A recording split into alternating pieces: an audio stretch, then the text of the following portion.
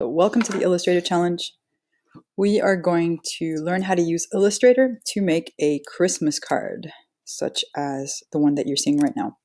So how does this work? First of all, I'm in Illustrator right here. I've opened it up and I'm going to make a new document. I'm getting a lot of different options. I want an A4 option. If you can't find it, you go into print. Templates A4. I'm going to come here. I'm going to change this to centimeters because I think it's easier to see. So I'm going to open up a new document in centimeters and I want it landscape format create. Here we go. New document. I know it's A4 size and it's landscape. Perfect. Next thing I want to do is I want to split it into two parts so I can fold it up. So the way that I'm going to do that is that I'm going to draw, first things first, I want to make sure I'm in the essentials layout.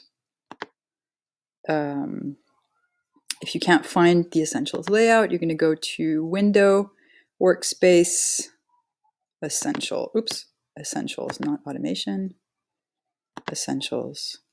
There's lots of different ways of setting up your Illustrator workspace, but for this tutorial, I'm going to use Essentials. So if you want to follow along, set to Essentials.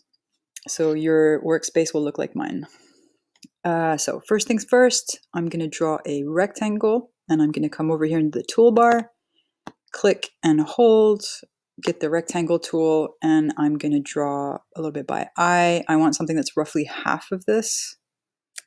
I can't see very well, so I'm going to go to View, Rulers, Show Rulers. Okay, so now I've got my ruler set up. I can see roughly the sizing of my format, and it's almost 30 centimeters. So if I want to do something that's about half, it's under 15. I'm going to aim for 14. I'm going to aim to go from 1 to 14. And I'm just clicking and dragging. Here we go. Whoops, I said under 15, something like this. Good. And then I let go, and here's my rectangle. Now I'm going to click on my selection tool right here. That allows me to click on things and click out of things. This looks pretty good.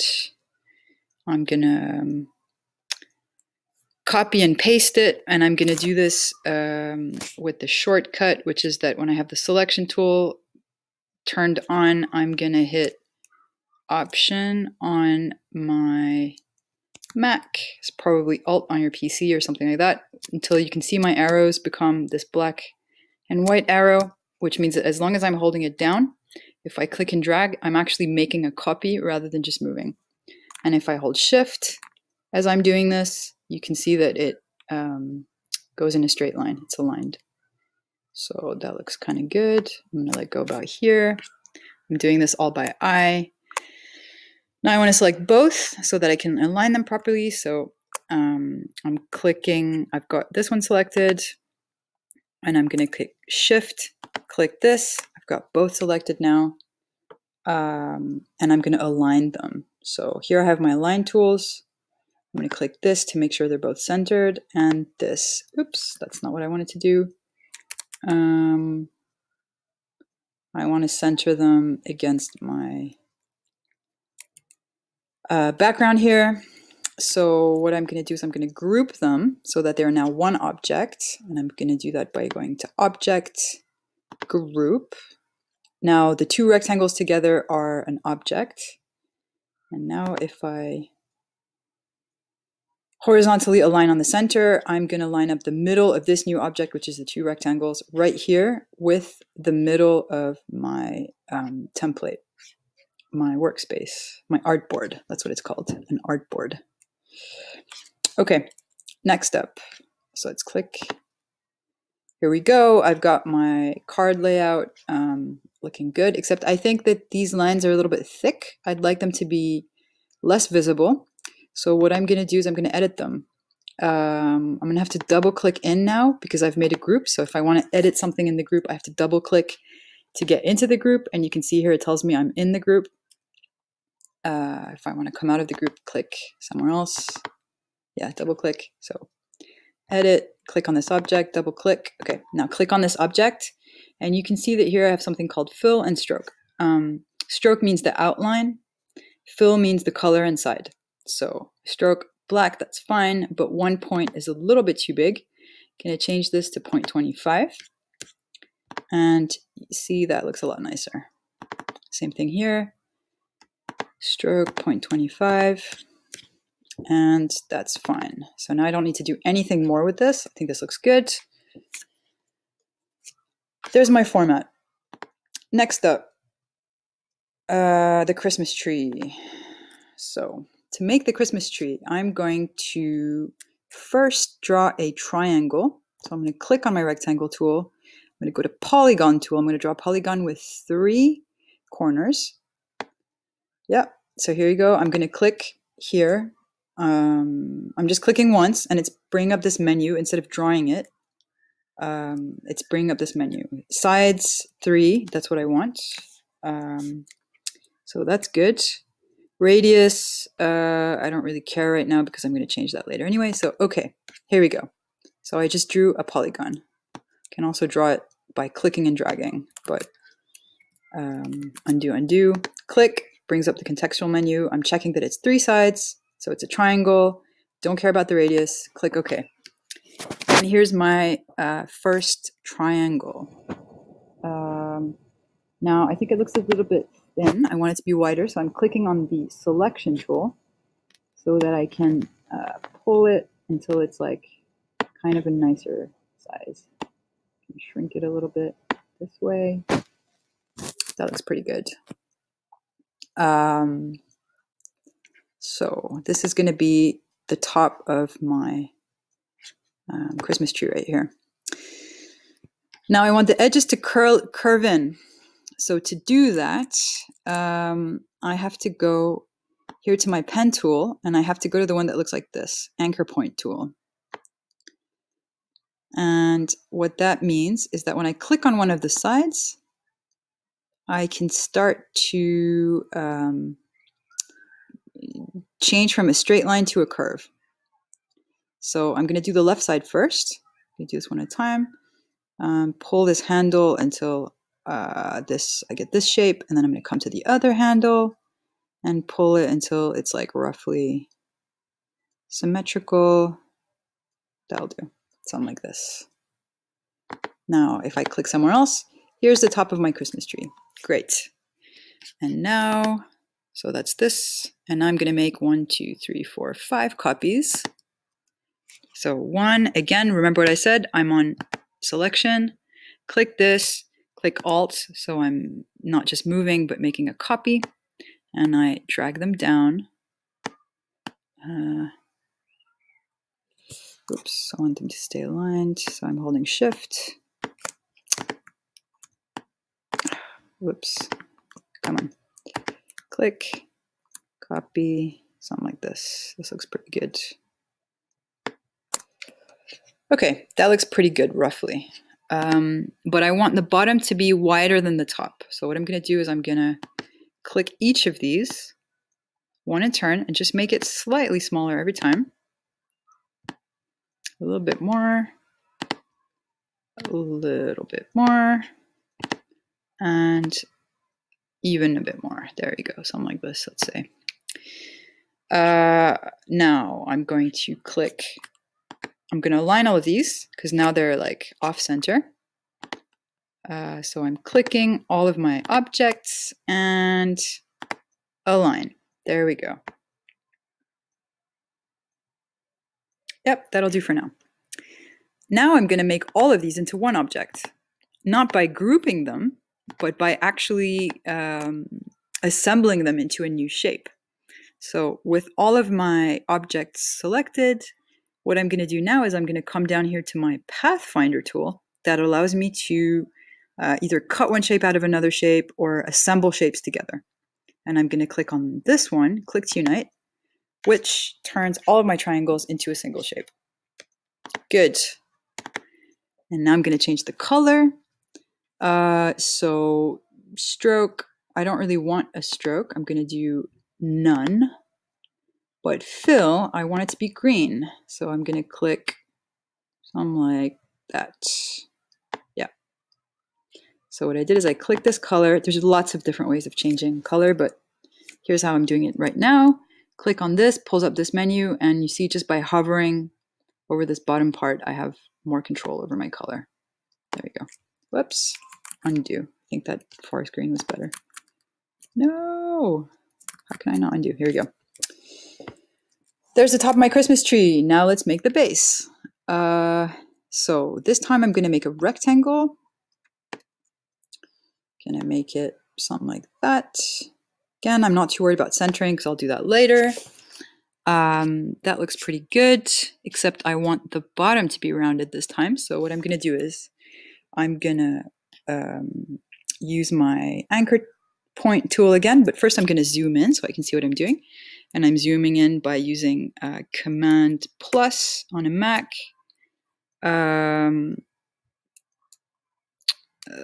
Maybe Control plus on your PC, I don't know. Look into that later. Command plus so that I can see what I'm doing. And here again with my anchor point tool, click and let's see what I can do. I want to keep this side quite even.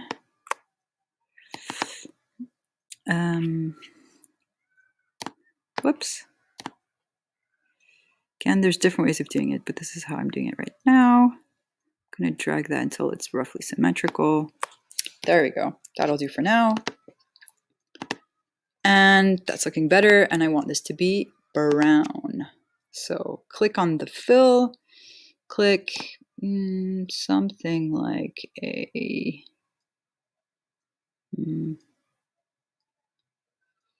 something like that.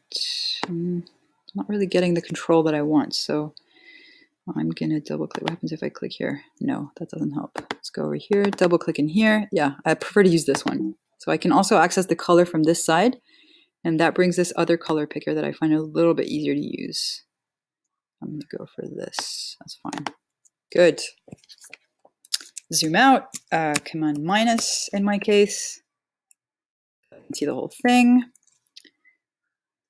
It's looking good, except I want this green bit to be in the front and this to be in the back. So what I'm going to do now is I'm going to click on the green object and I'm going to change the arrangement of the object. So I go to Object, Arrange, Bring Forward. And it's actually bringing it, the last object that I made is always the one that's on top, which in this case is this brown trunk, but I can change the order of my layers by the way that I've just done it. I click my object and I bring it forward, Object, Arrange, Bring Forward until it's where I want it to be. There we go. Now this and this again align. There we go. So they're symmetrical. And here's my Christmas tree. Two more things I need to add: the decorations and the text. So let's start with the decorations. I'm gonna make some ellipses, some circles.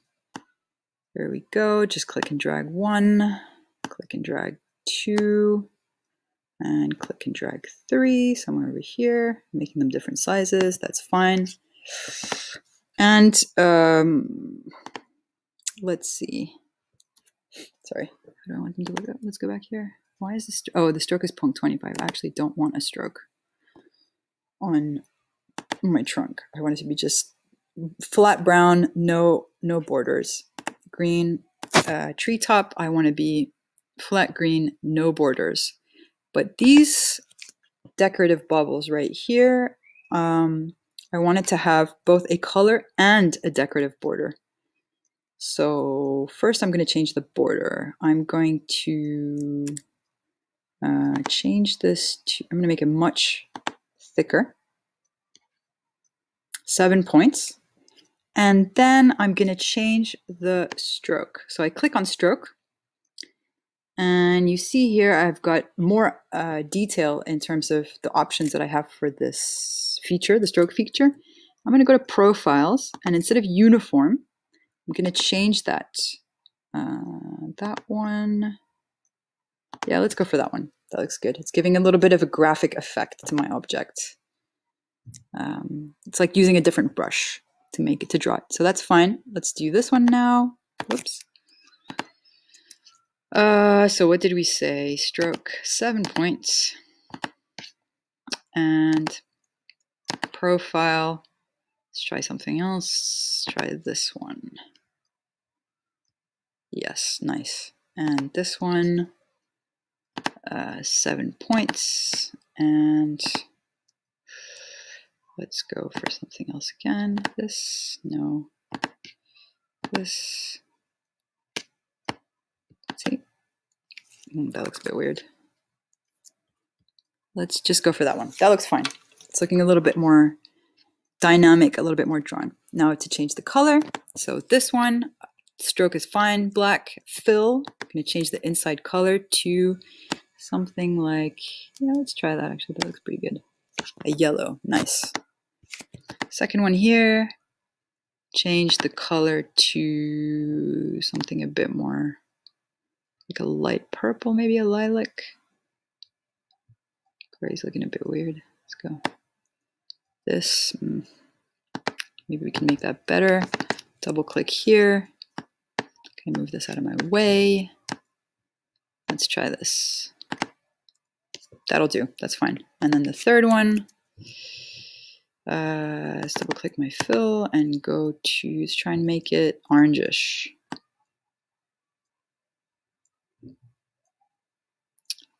Let's try that. Again, I don't really like this color picker. I'm going to go back down here and change it to something a little bit more, a little bit warmer. That'll do. Okay, good. So I've got my 3 decorative baubles. I'm going to move this one a little bit more here. I mean, here. I don't know. I could play with this for hours, but let's say it's pretty good for now. So the only thing I'm missing now is my text. Merry Christmas, I wanted to say. So here it's quite easy. I'm going to get, I'm going to come over here to my text tool, my type tool, and I'm going to click up here and I'm going to type Merry. Okay, so it's typed it in, but I don't really like the font. So I'm going to change the font. I'm going to come over here where it says character and change to something else. Let's go to this one. That looks a bit funny.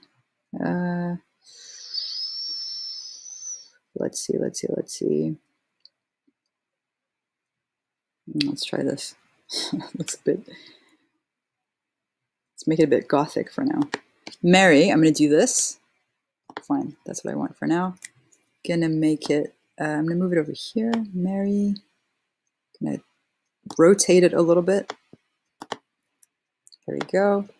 And I'm gonna change the color. I don't think black is nice. I'm gonna change it to red.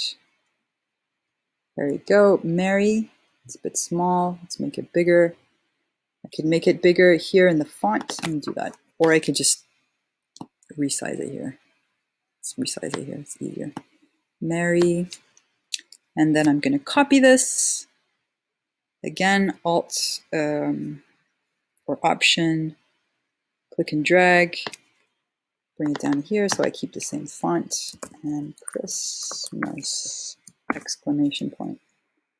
And then here this, I'm going to rotate in a different direction. There we go. There we go. Whoops.